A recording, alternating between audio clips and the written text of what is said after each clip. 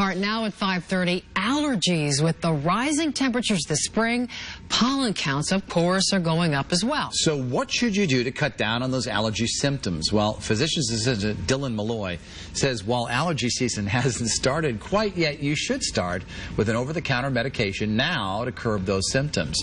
You should also know what's causing your allergies and make sure you're not being exposed to those things. Obviously, if you're having chronic congestion issues, runny nose, postnasal drip, cough, come in. Primary care, urgent care providers can help make that diagnosis.